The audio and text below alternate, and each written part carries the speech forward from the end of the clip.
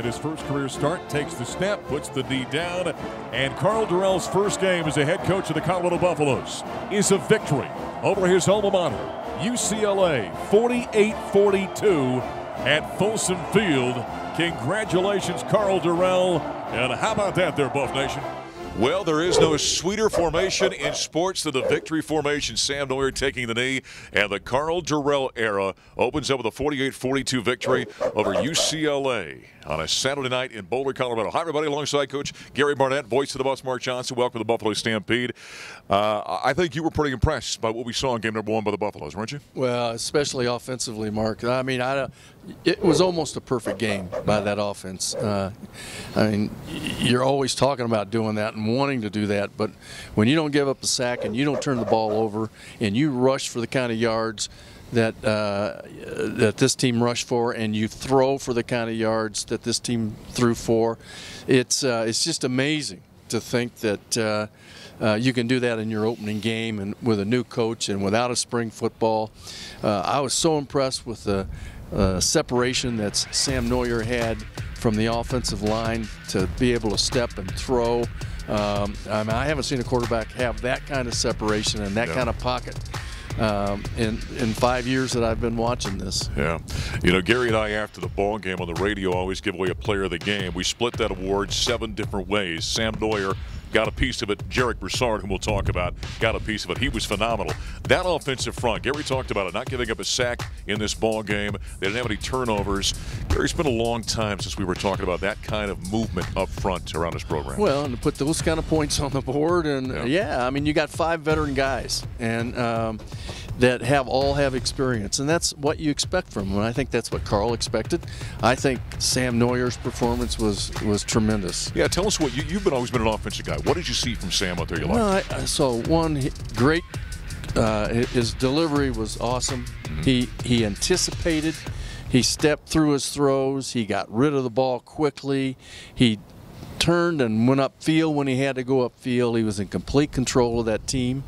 You know, it was as good. I don't know that you can play any better than he played, really. Sam was certainly outstanding. Buffaloes get the victory. And here was Karl Dorrell, by the way. His first game as a head coach for the Buffaloes, and a speech he talked to his Buffs about. When we play our first snap, I'm very proud of what you guys have been through, how you handled it, how you came together as a team, and now we get a chance to show it.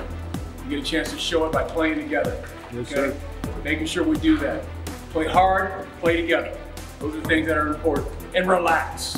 Relax. Keep playing hard, do your assignment, and do your job. You're bigger than the team. You're bigger than this game. Sometimes you make this thing bigger than you. Don't do that. You're bigger than this game. And prove it tonight. Prove it to your teammates. Prove it to your teammates when you're balling out, and that's going to encourage them to do the same thing. Stay together. Stay hungry. You got 7 games.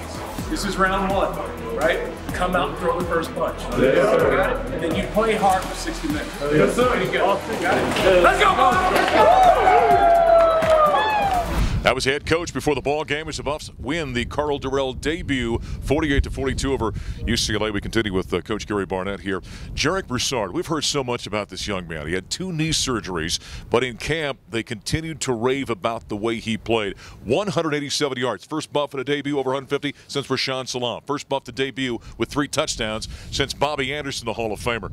What'd you see from that young running back? Well, what I saw and what I heard from his teammates was that he did that all camp. Yeah. Well, the last time I remember that is when Chris Brown came to camp. I'd never seen somebody make so many yards in camp as he did, and so it came to fruition on the field when we played games, and that's what happened with Jarek today. And he made people miss, and he made tough runs, and he had the ability to just surge and get low when he had to. He bounced off tackles. He made so many guys look silly out there, and he had great vision. He could find holes. He's a complete player. We saw him catch the ball. You know, he's got a bright future, and to think he's coming off 2 years of injuries is amazing. Awfully impressive. Okay, let's switch to the defensive side. They gave some plays of that young secondary. They learned some lessons in this ballgame, didn't they? Well, you hope. And UCLA went right after him, you know, and that's what I would have done if I was Veteran UCLA coach, as well. right? Absolutely. They went right after him, and early on the front 7 sort of kept it in bay. They protected that secondary. Second half, the secondary got exposed. I think that the coaches felt like they had to blitz a little bit more, and when they did, they had some confusion. They left receivers open, and there was a 21-point run in there that made everybody wince a little bit. But they had a great chance to learn a lot and still get a win. Yeah. Because usually when you have to learn a lot, you've lost. And these guys got a win. Yeah, the Buffaloes victorious in game number 1. No fans here. Well, there were 900 friends and family members, but it was certainly a different time of Colorado football, but it harkened back to a great time of Colorado football.